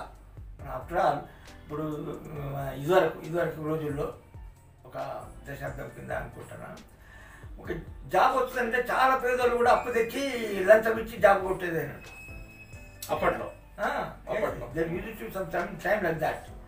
పేదోళ్ళు కూడా జాబ్ ఖచ్చితంగా వస్తుంది, మనం లంచం చేయాలా, వాళ్ళకి చేయాలా, వీళ్ళకి చేయాలంటే డబ్బులు అప్పు తెచ్చి 3 లక్షలు 4 లక్షలు తెచ్చి, ఇప్పుడు అవన్నీ కొంత డబ్బు సమకూర్చుకొని తప్పకుండా మ్యాథమెటిక్స్, రీజనింగ్ వీటికి చదువుకోవాలా. వేరేవి కొంచెం ఈజీగా ఉంటాయి కాబట్టి మన జస్ట్ ఇది కదా అర్థమవుతాయి, ఈజీగా అవుతుంది. చదువుకుంటే అర్థమవుతుంది, చరిత్ర చదువుకుంటే, సైన్స్ చదువుకుంటే అర్థమవుతుంది. కానీ ఇవి అర్థం కావాలంటే అర్థమైతే తప్పకుండా మార్కులు వస్తాయి. వాటికంటే ఎక్కువ మార్కులు వస్తాయి, వాటికంటే ఎక్కువ లాభం ఉంటుంది. ఒకసారి నువ్వు మ్యాథ్స్లో కోచింగ్ తీసుకొని నువ్వు ప్రాక్టీస్ చేసి ఒక గైడ్ కింద చేస్తే చాలా బాగుంటుంది. ఇది ముఖ్యమైన సలహా నేను ఇవ్వదలుచుకున్నాను. సో ఫ్రెండ్స్, సార్ ప్రొఫెసర్ గారు ఏం చెప్తున్నారంటే, మనము ఒకప్పుడు జాబ్ రావాలంటే చాలా కష్టపడము, కొంతమంది లంచం ఇచ్చి కూడా జాబ్ తెచ్చుకుంటారు అంటున్నారు. కానీ ఇప్పుడు ఆ స్థితి లేదు కాబట్టి, అఫ్కోర్స్ కొన్ని చోట్ల జరుగుతుండొచ్చు, అది కాదని లేని సత్యము. అయితే ఇప్పుడు ఏంటంటే ఎవరైతే మ్యాథ్స్లో వీక్గా ఉన్నారో, చాలా పూర్గా ఉన్నారో, ఎవరికైతే కాన్సెప్ట్ రీజనింగ్లో కానీ, డాటా ఇంటర్ప్రిటేషన్లో కానీ, ఎలిటికల్ ఎబిలిటీలో కానీ, వాళ్ళు better to go for coaching, mathematics, reasoning coaching ఆ ఒక్కదానికైనా. ఎందుకంటే మిగతా చదువుకుంటే వచ్చి అర్థమవుతుంది, 1, 2, 3 సార్లు చదువుకుంటే అర్థమవుతుంది. హిస్టరీ ఏముంది, హిస్టరీ బుక్ తీయగానే ఏ రాజు ఎవరి మీద యూజ్ చేశాడు, ఊజ్ బింబిసారా, ఊజ్ అశోక, తర్వాత ఊజ్ చోళా కింగ్డమ్ అంటే ఏంటి, శివాజీ, సంభాజీ అంటే ఎవరు, ఇవన్నీ మనము తెలుసుకోవచ్చు అనమాట. తర్వాత ఇక్కడ చూసుకుంటే శాతవాహనులు ఎవరు. సో ఈ విధంగా కింగ్డమ్ సంబంధించింది అంటే ఖిల్జీ అంటే ఎవరు, తుగ్లక్ డైనాసిటీ అంటే ఏంటి, ఖిల్జీ డైనాసిటీ అంటే సయ్యద్ డైనాసిటీ అంటే ఏంటిది, లోడీ డైనాసిటీ అంటే ఏంటిది, ఇవన్నీ మీరు చదువుకోవడం వలన పట్టు వస్తుంది. కానీ మ్యాథమెటిక్స్ అనేది చాలా better to go for coaching. If possible non mathematical background ఉన్న వాళ్ళు కోచింగ్ వెళ్ళి, ఆ కోచింగ్ వెళ్ళడం వల్ల, వాళ్ళు ప్రాక్టీస్ చేయడం వల్ల మ్యాథమెటిక్స్ మీద కొంచెం పట్టు సాధించి మంచి మార్కులు సాధించే అవకాశాలు చాలా మెండుగా ఉన్నాయి ఫ్రెండ్స్. సో మీకు 70 రోజుల చేతులు ఉన్నాయి. 70 రోజుల్లో కొత్తగా ఈ రోజు కూడా గ్రూప్స్కు అపియర్ అయ్యేటోళ్ళు కూడా అవ్వచ్చు, ఎందుకంటే నథింగ్ ఈజ్ ఇంపాసిబుల్. ఈ 70 రోజులు కూడా రోజుకు 10 to 12 అవర్స్ చదువుతాయి. ఇప్పటి నుంచి కూడా కొత్తగా వచ్చిన క్యాండిడేట్ కూడా మన ఈ Telangana state public service commission Group-1 ఎగ్జామ్ని ఈజీగా క్లియర్ చేయవచ్చు. But దిర్ should be dedicated effort and దిర్ should be continuous motivation. ఈ రెండు ఉండి మంచి గైడెన్స్ ఉండి కొన్ని పుస్తకాలు సెలెక్టెడ్ బుక్స్, ఏది పడితే 100 పుస్తకాలు చదివినా ఒక 10 ఉంది కదా, గంగి గోవు పాలు గట్టడం చాలు, గాడిద పాలు కడవడేలా అన్నట్టు కొన్ని పుస్తకాలు సెలెక్టివ్గా 10-12 పుస్తకాలు చేసుకొని ఒక డైలీ, వీక్లీ, మంత్లీ ప్లానింగ్ పెట్టుకొని మార్క్ టెస్ట్ రాసుకుంటూ పోతే మీరు Group-1 ఎగ్జామ్స్ ఈ రోజుకు స్టార్ట్ చేసిన 70 రోజులు ఒక స్టడీ ప్లాన్ పెట్టుకొని ఈ రోజుకు 10 నుంచి 12 గంటలు కష్టపడితే మిమ్మల్ని ఎవరిని ఆపలేరు. ఇది నా వాగ్దానం. ఎందుకంటే ఐ నో దట్ కొంతమంది ఇప్పుడు ఉన్న పిల్లలు చాలా జెమ్స్ వాళ్ళు, ఎందుకంటే ఒక రోజులో అంత నాలెడ్జ్ లేదు, పుస్తకాల్లో ఉండే నాలెడ్జ్. ఒక బుక్ కోసం Hyderabad central యూనివర్సిటీకో, Osmania central university లైబ్రరీకో, Indo American లైబ్రరీకో పోతే కానీ దొరికేది కాదు, లేకపోతే కోర్టుకి వెళ్ళి కొన్ని బుక్స్ తీసుకొస్తే కానీ లేదు. ఈరోజు అరచేతిలో మొబైల్ ఉంది. మొబైల్లో సపోజ్ మీకు ఇందాక నేను ప్రొఫెసర్ గారు ఒక మాట్లాడుకుంటుంటే బట్లర్ ఇంగ్లీష్ అనే పదం, హౌ ద బట్లర్ మీనింగ్ ఏమనేది ఒక అర్థం చేసుకుందాం. బట్లర్ ఇంగ్లీష్ అని కొడితే దాంట్లో వచ్చింది బేరర్ ఇంగ్లీష్ అంటారు. బట్లర్ ఇంగ్లీష్ దాని పేరు బేరర్ ఇంగ్లీషు. అది ఎప్పుడు వాడుకలోకి వచ్చింది, ఎలా వచ్చింది, మాస్టర్కు సర్వెంట్స్ యూజ్ చేయడం వల్ల అది వచ్చిందని చెప్పేసి మేము తెలుసుకున్నాం అనమాట. సో ప్రతిదీ ఇప్పుడు మీ అరచేతిలో ఉంది. స్వర్గం అంటే ప్రపంచం మొత్తం, నాలెడ్జ్ మొత్తం మీ అరచేతిలో గూగుల్లో ఉంది. కాబట్టి టెక్నాలజీ కూడా బాగా వైజ్గా వాడుకోండి, పుస్తకాలు చదవండి, కొన్ని మంచి మంచి పుస్తకాలు చదవండి. రెఫరెన్షియల్ బుక్ లక్ష్మీకాంత్ పాలిటిక్స్ సంబంధించి, లక్ష్మీకాంత్ సైన్స్ అండ్ టెక్నాలజీ సంబంధించింది హరికృష్ణ కొన్ని పుస్తకాలు ఉన్నాయి. అదేవిధంగా హిస్టరీకి సంబంధించిన కొన్ని పుస్తకాలు బీడిఎల్ శర్మ అని, తర్వాత మన రోమిల్లా తాపర్ది, తర్వాత ఇంకా ఫేమస్ హిస్టరీ ఉన్నాయి కదా సార్, రామచంద్ర గుహది, తర్వాత ఇండియాస్ ఇండిపెండెన్స్ స్ట్రగుల్ బిపిన్ చంద్రది, ఇలా చాలా ఉన్నాయి. కాబట్టి మీరు మ్యాక్సిమం ఈ యొక్క సమయాన్ని యూటిలైజ్ చేసుకుంటే అంత మంచిగా మీకు ఉంటుందని నేను కోరుకుంటాను మిత్రులారా. సో ఈ అవకాశాన్ని Indian economy book Uma Kapila book చాలా మంచి బుక్. అదొకటి సుందర, ఇంకా పెద్ద బుక్ ఉంది, సుందరమే ఏదో పేరు ఉంది. అది ఉమా కపిల అయితే బెస్ట్ బుక్ నాకు తెలిసి. అదేవిధంగా తెలంగాణ మూవ్మెంట్ సంబంధించింది రాజు సార్ది ఒక బుక్ ఉంది. తర్వాత మనం ఎన్టీ ప్రకాష్ కూడా ఆయన కూడా మంచి బుక్ రాశాడు. ఇంకా వేరియస్ చాలా బుక్స్ ఉన్నాయి. మీరు గూగుల్లో కొడితే మీకు రిఫరెన్స్ బుక్ చాలా వస్తాయి. కాబట్టి ఫ్రెండ్స్, ఈ అవకాశం ఇచ్చిన ప్రొఫెసర్ ఈశ్వరయ్య గారికి నా యొక్క నమస్కారం sir. Thank you sir. Friends, ఇప్పుడు మనము తెలంగాణ స్టేట్ పబ్లిక్ సర్వీస్ కమిషన్కి సంబంధించింది ప్రిలిమ్స్ యొక్క రిఫరెన్స్ బుక్స్ చూద్దాం ఒకసారి. అయితే ముఖ్యంగా ఈ టీఎస్పీఎస్సీకి చాలామంది మన తెలంగాణ ఉద్యమ చరిత్ర 1940 నుంచి 2014 వరకు ఇది ఫుల్లీ రివ్యూజ్ ఎడిషన్ అండి. ఇది ఎస్ రాజు సార్ రాశారు. ఇది చాలామంది దీన్ని ఫాలో అవుతున్నారు. సో దయచేసి దీన్ని కూడా మీరు చదవండి. At the same time we Prakash గారు రాసిన ఈ తెలంగాణ ఉద్యమ చరిత్ర మీద కూడా ఆ బుక్ను కూడా రిఫర్ చేయండి, ఎందుకంటే అది కూడా చాలా డీటెయిల్గా ఉంది. ఈ బుక్లో మాత్రమే కొంచెం డీటెయిల్గా ఉంటే బాగుండేదని అనిపించింది నాకు పర్సనల్గా. సో మీరు ఈ రెండు బుక్లని దగ్గర చూసిన తర్వాత సిలబస్ కానీ, తర్వాత మ్యాటర్ కానీ, ఇన్డెప్త్ కానీ, ఎనాలిసిస్ కానీ, కంటెంట్ కానీ అది ఏ విధంగా ఉందో ఒకసారి చూసి రెండు బుక్కులు మీకు ఉపయోగపడుతుంది. బట్ కొన్నిట్లో దీంట్లో ఉన్న అడ్వాంటేజ్ దీంట్లో ఉన్నది, దాంట్లో ఉన్న అడ్వాంటేజ్ దాంట్లో ఉన్నది. కాబట్టి రెండు అడ్వాంటేజ్ డిసడ్వాంటేజ్ రెండింటిని చూసుకొని మీరు బుక్ రిఫర్ చేస్తే బాగుంటుంది. అట్ ద సేమ్ టైం మీరు కొన్ని మన యూట్యూబ్లో కానీ, తర్వాత ఈ మన మిలియన్ మార్చ్ కానీ, తర్వాత సాగరహారం కానీ, ఈ అన్నిటి ఉద్యమం జరిగినప్పుడు చాలా రకాలుగా ఇన్ఫర్మేషన్ మనకు యూట్యూబ్లో కూడా ఉన్నది, గూగుల్లో కూడా ఉన్నది. కాబట్టి మీరు అది కూడా రిఫర్ చేస్తే బాగుంటుందని నా యొక్క భావన. So friends, just go through this book and you will be benefited from this book. Friends, Telangana చరిత్ర, సంస్కృతి, ఉద్యమ చరిత్రకు సంబంధించింది డాక్టర్ అబ్దుల్ కరీం గారు కూడా ఒక బుక్ రాశారు, చాలా చక్కటి బుక్ రాశారు. దీని ఖరీదు వచ్చేసి 699 రూపాయలు. మనకు డబ్బులు అంటే సారీ టు సే దాట్ ఇది మార్కెట్లో చాలా అవైలబుల్గా ఉంది. దీనికి అనుబంధం కూడా ఉంది. అనుబంధంతో కలిపి 699 రూపాయలకు మనకు మార్కెట్లో దొరుకుతుంది.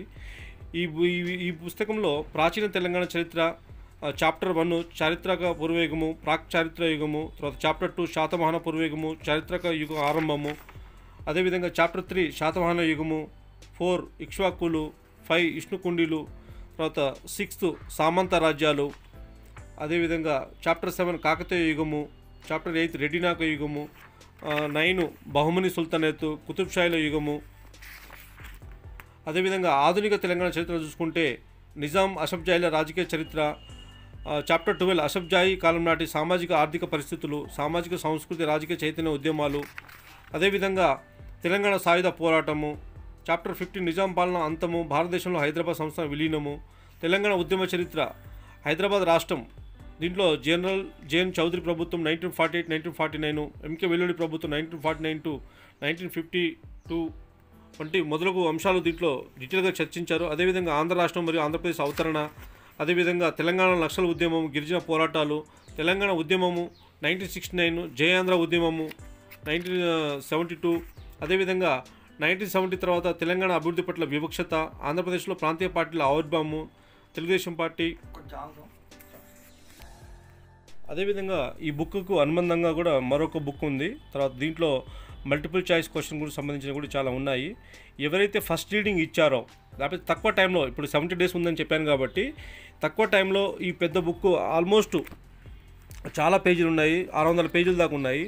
600 పేజీల బుక్కులు చదవాలంటే మినిమం వన్ వీక్ కంటే ఎబో పడుతుంది. కాబట్టి ఫస్ట్ రీడింగ్ ఇచ్చేసి మీరు దీనికి అనుబంధంగా ఉన్న పుస్తకాన్ని ప్రాక్టీస్గా చేసుకుంటే మీరు ఈ సబ్జెక్ట్ మీద చాలా త్వరగా పట్టు వచ్చే అవకాశం ఉంది. కాబట్టి మిత్రులు ఎవరైతే అపియర్ అవుతున్నారో దయచేసి ఈ బుక్ను కూడా మీరు ఒకసారి రిఫర్ చేయండి. ఫ్రెండ్స్, ఇండియన్ ఎకానమీకి సంబంధించింది టీఎస్పీఎస్సీ ఎగ్జామ్స్లో 4th పేపర్ వచ్చేసి మనకు ఎకానమీ అండ్ డెవలప్మెంట్ ఉంది. దీంట్లో వివిధ అంశాలు అంటే 1st, 2nd, 3rd అట్లా వివిధ రకాలుగా ఇచ్చారు. దీంట్లో నేషనల్ ఇన్కమ్ వచ్చేసి concept and measurement of national income, తర్వాత నామినల్ అండ్ రియల్ ఇన్కమ్ గురించి కూడా చర్చించడం జరిగింది. అదేవిధంగా నాన్ పావర్టీ, తర్వాత capability approach, human poverty index, poverty and unemployment, concept of poverty, ఇవి కూడా చాలా డీటెయిల్గా చర్చించడం జరిగింది. సో ఇది చాలా చిన్న బుక్ అండి, 200 పేజీలు 250 పేజీల వరకు ఉంటుంది. సో ఈ బుక్ను కూడా మీరు రిఫర్ చేయండి. దీంట్లో money and banking, money supply ఎట్లా ఉంది, structure of Indian banking system ఎట్లా విధంగా ఉంది, తర్వాత పబ్లిక్ ఫైనాన్స్, ట్యాక్స్ స్ట్రక్చర్ వంటి మన టీఎస్పీఎస్సీ సిలబస్లో ఉన్నాయి కూడా చాలా డీటెయిల్గా ఇచ్చారు. సో మీరు కూడా ఒకసారి విజిట్ చేయండి. అదేవిధంగా తెలంగాణ ఎకానమీకి సంబంధించింది మనకు తెలంగాణ ఎకనామిక్ సర్వే వాళ్ళు కూడా ఒక బుక్ పబ్లిష్ చేస్తున్నారు. ఆ బుక్ను కూడా మీరు రిఫర్ చేయండి. రిఫర్ చేయడం వలన తెలంగాణ ఎకానమీ హైదరాబాద్ స్టేట్లో ఏ విధంగా ఉంది, అగ్రికల్చర్ సెక్టార్ కానీ, ఇండస్ట్రియల్ సెక్టార్ కానీ, తర్వాత ట్రేడ్ ఇవన్నీ ఎట్లా ఉన్నది కూడా మనకు అర్థమవుతుంది.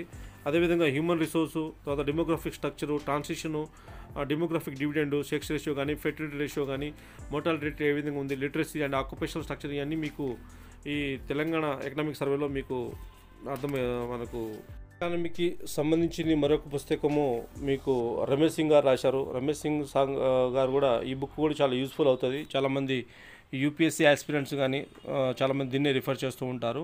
అయితే కొన్ని బుక్లో కొన్ని కాన్సెప్ట్ బాగుంటాయి, కొంతమంది బాగా చెప్తారు, కొన్ని పుస్తకాల్లో కొంచెం వేరే బాగా చెప్తారు. కాబట్టి మీరు ఏదైనా ఇండియన్ ఎకానమీ చదివేటప్పుడు 2 పుస్తకాలు రిఫర్ చేయండి. ఒకటి ఎన్సీఆర్టీ బేసిక్గా మీరు చదివినప్పటికి గాను చాలా తెలుగు అకాడమీ బుక్స్ చదివినా కానీ సెకండ్ అంటే 2 రిఫరెన్స్ పెట్టుకోండి. ఒకటి Indian economy by Uma Kapila కానీ, Indian economy by Rajiv Sharma. ఇది చాలా కొంచెం డీటెయిల్గా చదవాలంటే దత్తాయన సుందరం, ఇండియన్ ఎకానమీ బై దత్తాయన సుందరం కూడా చదవచ్చు. కాబట్టి ఫ్రెండ్స్, మీరు ఎవరైతే ఇండియన్ ఎకానమీ మీద కొంచెం పట్టు రావాలి, తర్వాత నాన్ ఎకనామిక్ బ్యాక్గ్రౌండ్లో కొంచెం పట్టు రావాలంటే ఈ 2 పుస్తకాలను మీరు రిఫర్ చేస్తే బాగుంటుంది. తర్వాత మీరు దీనికి అనుబంధం ఏమి ఇవ్వలేదు అనుకుంటాను. మార్కెట్లో కొన్ని మల్టిపుల్ చాయిస్ క్వశ్చన్ దొరుకుతుంది, అవి కూడా ప్రాక్టీస్ చేయండి. ప్రాక్టీస్ చేయడం వల్ల మీకు దాని మీద పట్టు వచ్చే అవకాశాలు ఉన్నాయి. సో ఓవరాల్గా చెప్పేది ఏంటంటే ఇండియన్ ఎకానమీ చాలా ఎక్కువ క్వశ్చన్స్ వచ్చే అవకాశాలు ఉన్నాయి. ఎందుకంటే భారతదేశ ఆర్థిక వ్యవస్థ, బ్యాంకింగ్ సెక్టార్స్ కానీ, తర్వాత ట్రేడ్, అగ్రికల్చర్, సర్వీస్ సెక్టార్, ఎంత ట్రేడ్, ఇవన్నీ మనం ఉదయం లేచిన కాడ నుంచి మొత్తం బిజినెస్, ట్రేడ్, తర్వాత సర్వీస్ సెక్టార్, ఇవన్నీ ఎకానమీ మీద ఆధారపడి ఉంటుంది. కాబట్టి మీరు కరెంట్ అఫైర్స్ చదివినా కానీ దాంట్లో కూడా ఎకానమీ రిలేటెడ్ క్వశ్చన్స్ ఎక్కువ ఉంటాయి. కాబట్టి మిత్రులారా, మీరు ఎక్కువ దీని మీద ఫోకస్ చేయడం వలన అది మీకు లాంగ్ రన్లో అన్ని విధాలుగా ఉపయోగపడుతుంది. అంటే నాట్ ఓన్లీ TSPSC Group-1, మిగతా మీ నిత్య జీవితంలో కూడా మీకు చాలా నాలెడ్జ్ గెయిన్ చేసే అవకాశం ఉంటుంది. కాబట్టి ఈ బుక్ను కూడా మీరు ఒకసారి రిఫర్ చేయండి. Thank you friends. Next is Indian politics సంబంధించింది లక్ష్మీకాంత్ చాలా ఇంపార్టెంట్ పుస్తకం ఇది. దీంట్లో చాలా కాన్సెప్ట్స్ చాలా డీటెయిల్గా ఎక్స్ప్లెయిన్ చేయడం వచ్చింది. కాన్స్టిట్యూషన్ ఆఫ్ ఇండియాకి సంబంధించింది ప్రియాంబుల్ నుంచి మొత్తము ఆర్టికల్స్, తర్వాత షెడ్యూల్స్, పార్ట్స్, తర్వాత finance commission, computer advisor general గురించి చాలా డీటెయిల్గా ఎక్స్ప్లెయిన్ చేయడం జరిగింది. సో ముఖ్యంగా దీంట్లో evolution of the Indian constitution, role of the drafting committee, constitutional committees, అదేవిధంగా fundamental rights, nature and scopes ఏ విధంగా ఉంటుంది, తర్వాత expanding the horizon of the fundamental rights, తర్వాత ఇవన్నీ, తర్వాత సిస్టమ్ ఆఫ్ గవర్నమెంట్, స్టేట్ గవర్నమెంట్కు సెంట్రల్ గవర్నమెంట్ ఏ విధంగా ఉంది, దీంట్లో మరి parliamentary system, central government, president, prime minister, council of minister గురించి కూడా చాలా డీటెయిల్గా ఎక్స్ప్లెనేషన్ ఇవ్వడం జరిగింది. అదేవిధంగా పార్లమెంట్స్ యొక్క పవర్స్ అండ్ ఫంక్షన్స్ ఏ విధంగా ఉంది, తర్వాత స్టేట్ గవర్నమెంట్లో మళ్ళీ గవర్నరు, చీఫ్ మినిస్టర్ రోల్స్ ఎట్లుంది, కౌన్సిల్ ఆఫ్ మినిస్టర్స్, తర్వాత legislative powers and functions of the legislative privilege, ఇవన్నీ చాలా డీటెయిల్గా ఎక్స్ప్లెనేషన్ చేయడం జరిగింది. అదేవిధంగా దీంతో Indian judicial system, supreme court, high court గురించి, తర్వాత అడ్మినిస్ట్రేటివ్ ట్రిబ్యునల్స్ గురించి, సబార్డినేట్ జ్యుడిషియరీ గురించి కూడా చాలా డీటెయిల్గా ఎక్స్ప్లెనేషన్ ఇవ్వడం జరిగింది మిత్రులారా. సో దాంతోపాటు మీరు దీనికి సంబంధించిన గుడ్ గవర్నెన్స్ సంబంధించి కూడా కొన్ని పుస్తకాలు వేరే ఉన్నాయి. దీంట్లో ఎక్స్ప్లెయిన్ చేయలేదు కానీ గుడ్ గవర్నెన్స్ బై రమేష్ కే అరోరా అనేది ఒక బుక్ ఉంది, అది కూడా మీరు రిఫర్ చేయండి. మళ్ళీ good గవర్నెన్స్లో what is good governance, e governance applications, models, తర్వాత దీనికి సంబంధించింది, తర్వాత ప్రైమ్ మినిస్టర్ ఆఫీస్ గురించి, సెంట్రల్ సెక్రటరియట్, తర్వాత అంటే అడ్మినిస్ట్రేటివ్ పరంగా ఏ విధంగా ఉన్నది కూడా మీరు ఆ బుక్ను కూడా రిఫర్ చేయండి. గుడ్ గవర్నెన్స్ బై రమేష్ కే అరోరా, ఆ బుక్ మార్కెట్లో అవైలబుల్గా ఉంది. ఇండియన్ పాలిటీతో పాటు ఆ బుక్ను కూడా చదవండి మీరు. So next is history of modern India, ఇది బిపిన్ చంద్ర గారు రాశారు. ఈ బుక్ కూడా మనకు యూపీఎస్సీలో కానీ, TSPSC ప్రిలిమ్స్లో కానీ, మెయిన్స్ ఎగ్జామ్లో కానీ ఈ బుక్ని చాలా మంది చదువుతారు, రిఫరెన్స్గా ఇస్తారు. కాబట్టి మీరు హిస్టరీకి సంబంధించింది, అంటే ఎస్పెషల్లీ మోడర్న్ ఇండియన్ హిస్టరీకి సంబంధించింది ఈ పుస్తకం చాలా ఇంపార్టెంటు. సో మీరు ఈ బుక్ను కూడా మీరు చదివితే చాలా నాలెడ్జ్ గెయిన్ చేసే అవకాశం ఉంది. నా ఒక మోడర్న్ ఇండియన్ హిస్టరీ మీద మీకు చాలా పట్టు వస్తుంది. ఎందుకంటే 1857 the first war of independence నుంచి టిల్ 1947 వరకు, అంటే ఈ 90 సంవత్సరాల ఒక చరిత్ర చూసుకుంటే భారతదేశ చరిత్రలో మూమెంట్స్ ఏ విధంగా జరిగినాయి.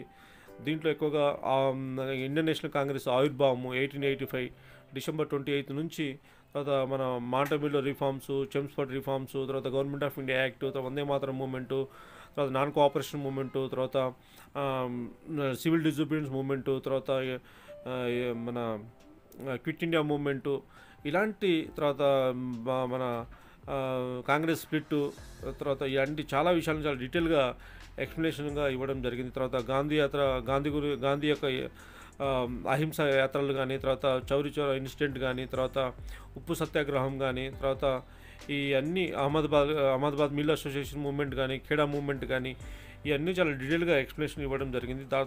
దాంతోపాటు సుభాష్ చంద్రబోస్ యొక్క రోలు, తర్వాత other national leaders Motilal Nehru కానీ, జవహర్లాల్ నెహ్రూ కానీ, అనీ బిసెంట్ కానీ, తర్వాత సరోజినీ నాయుడు కానీ, చాలామంది విప్లవ వీరులు, తర్వాత జాతీయ ఉద్యమాల వాళ్ళ యొక్క గురించి చాలా డీటెయిల్గా దీంట్లో ఎక్స్ప్లెనేషన్ ఇవ్వడం జరిగింది. కాబట్టి మీరు ఈ బుక్ కూడా చాలా లెంతీగా ఉంటుంది. వీలైనంత వరకు 1-2 సార్లు చదవండి. చదివిన తర్వాత objective type question paper prepare చేస్తే మీకు దీని మీద చాలా పట్టు వచ్చే అవకాశాలు ఉన్నాయి మిత్రులారా. అదేవిధంగా సైన్స్ అండ్ టెక్నాలజీ సంబంధించింది చాలా ఇంపార్టెంట్ బుక్ ఇది. Group-1 మెయిన్స్ సంబంధించింది. ఇది హరికృష్ణ గారు రాశారు. ఈ బుక్ కూడా చాలా యూజ్ఫుల్గా ఉంటుంది. చాలా వీలైనంత వరకు ఈ బుక్ని మీరు చదివి కాన్సెప్ట్ మీద కొంచెం పట్టు సంపాదించుకుంటే చాలా బాగుంటుందని నా యొక్క భావన. అదేవిధంగా దీంట్లో సైన్స్ పార్ట్ ఉంటుంది. సైన్స్లో మళ్ళీ బయాలజీ, కెమిస్ట్రీ, ఫిజిక్స్తో పాటు టెక్నాలజీ పార్ట్, అండ్ దీంతో పాటు టెక్నాలజీతో పాటు ఎన్విరాన్మెంట్ గురించి కూడా చాలా డీటెయిల్గా ఎక్స్ప్లెనేషన్ ఇవ్వడం జరిగింది. కాబట్టి ఈ బుక్ కూడా చాలా కన్సైజ్గా ఉంటుంది, కొంచెం బాగానే ఉంటుంది. సో వీలైనంత వరకు ఈ బుక్ని 1, 2, 3 సార్లు చదివేసి మ్యాక్సిమం క్వశ్చన్స్ ప్రాక్టీస్ చేయండి. దీంట్లో నుంచి మనకు ప్రిలిమ్స్లో 10 నుంచి 15 క్వశ్చన్స్ వచ్చే అవకాశాలు ఉన్నాయి. కాబట్టి మీరు ఎంత సైన్స్ అండ్ టెక్నాలజీ మీద పట్టు సంపాదిస్తే అంత. దీంట్లో ఇస్రో రోలు, ఇండియన్ స్పేస్ రీసెర్చ్ ఆర్గనైజేషన్స్ కానీ, తర్వాత పిఎస్ఎల్వి, తర్వాత ఎస్ఎల్వి, వీటి గురించి కొంచెము బాగా డీటెయిల్గా చదవండి. అదేవిధంగా ఇంటర్నేషనల్ పరంగా చూసుకుంటూ కూడా సైన్స్ అండ్ టెక్నాలజీ రంగంలో నాసా రోల్ ఏ విధంగా ఉంది, యూరోపియన్ స్పేస్ ఏజెన్సీ ఏ విధంగా పనిచేస్తుంది వంటి మొదలగు, తర్వాత హబుల్ టెలిస్కోపు, తర్వాత జేమ్స్ వెబ్, ఇలాంటి టెలిస్కోప్ గురించి కూడా మీరు ఎక్కువగా పట్టు సంపాదించాలి. కాబట్టి ఈనాడు పేపర్లో కానీ, తర్వాత హిందూ పేపర్లో కానీ, హిందూ పేపర్లో అయితే ఎవ్రీ గురువారం సైన్స్ అండ్ టెక్నాలజీ మీద చాలా క్వశ్చన్స్ వచ్చే అవకాశం ఉన్నాయి. కాబట్టి తర్వాత ఈనాడులో కూడా కొంచెం రిఫర్ చేయండి. అదేవిధంగా జాగ్రఫీ ఆఫ్ ఇండియా బై మజీద్ హుస్సేన్, ఈ జాగ్రఫీలో మనకు ముఖ్యంగా తెలంగాణ జాగ్రఫీ, ఇండియన్ జాగ్రఫీ, తర్వాత వరల్డ్ జాగ్రఫీ మీద క్వశ్చన్స్ వచ్చే అవకాశాలు చాలా మెండుగా ఉన్నాయి. కాబట్టి ఈ జాగ్రఫీ మజీద్ హుస్సేన్ ఇది ఇంగ్లీష్ మీడియం బుక్. ఇది తెలుగు మీడియం అవైలబుల్ ఉందో లేదో నాకు తెలియదు, కానీ తెలుగు మీడియంలో కూడా చాలామంది రాశారు. బట్ మీరు ఇంగ్లీష్లో ఇది రిఫరెన్స్గా పెట్టుకోండి. ఈ బుక్ను కూడా చదవండి. ఈ చదవడం వలన మీకు ఇండియాస్ యొక్క physical settings, physiography, drainage system, river system, climate mechanism ఏ విధంగా ఉంది, మాన్సూన్ సిస్టము, తర్వాత ఎల్నినో అంటే ఏంటిది, లానినో అంటే ఏంటిది, తర్వాత మేజర్స్ మినరల్స్ ఏమేమి ఉన్నాయి, తర్వాత ఎనర్జీ రిసోర్సెస్ ఏంది, మనకు ఇవన్నీ మీకు ఈ బుక్లో అవైలబుల్గా ఉంటుంది. అదేవిధంగా agriculture and irrigation, major food crops, non food crops అంటే ఏంటిది, ఇవి కూడా మీరు చాలా డీటెయిల్గా దీంట్లో మీరు చదవచ్చు. అదేవిధంగా ఈ తెలంగాణ జాగ్రఫీకి సంబంధించింది మీరు తెలుగు అకాడమీకి సంబంధించిన జాగ్రఫీ పుస్తకాలు చదివితే మంచిది.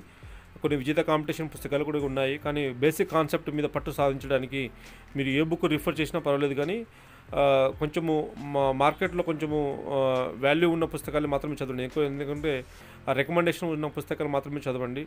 కాన్సెప్ట్ ఓరియంటెడ్గా చదవండి. తర్వాత ఎగ్జామ్ పాయింట్ ఆఫ్ వ్యూలో చదవండి. ఇలాంటి క్వశ్చన్స్ వస్తున్నాయని కూడా మీరు తెలంగాణ హిస్టరీలో, తర్వాత relief, climate, reverse, soils, forest ఏ విధంగా ఉన్నాయని కూడా మీకు ఈ బుక్ ఉపయోగపడుతుంది. ఇది తెలంగాణ తెలుగు అకాడమీ పుస్తకాలు ఉపయోగపడుతుంది. అదేవిధంగా వర్బల్, నాన్ వర్బల్ రీజనింగ్ సంబంధించింది మీకు డాక్టర్ ఆర్ఎస్ అగర్వాల్ యొక్క పుస్తకము మీకు ఇది ఆప్టిట్యూడ్ మీద కానీ, తర్వాత అంటే క్వాంటిటేటివ్ ఆప్టిట్యూడ్, మ్యాథమెటిక్స్, రీజనింగ్ మీద మీకు చాలా ఉపయోగపడుతుంది. ఎందుకంటే ఇది మార్కెట్లో చాలా సంవత్సరాల నుంచి ఉంది.